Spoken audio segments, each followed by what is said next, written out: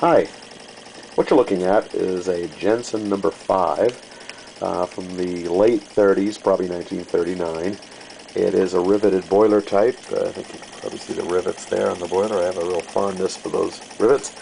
And also robin's egg blue cast iron engine base. And if you look carefully under that flywheel, which is also cast iron, you can see a horseshoe shape to the engine frame. That was only available on the earliest Jensen 5s. Anyways, decal style.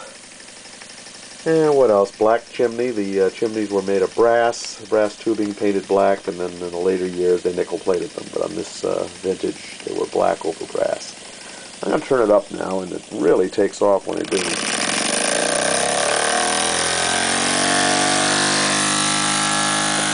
You can see a plume of steam that's going probably 4 to 5 feet out there. It runs very, very smoothly. I've completely restored. We finished this one from the bottom up. All finishes have been redone. Wood, cast iron, and the firebox.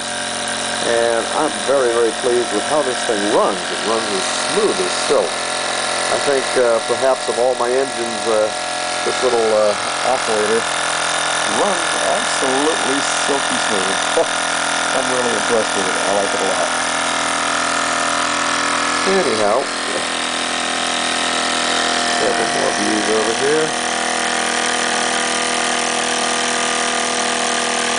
Great little engine. I love how they made them in the 30s and 40s.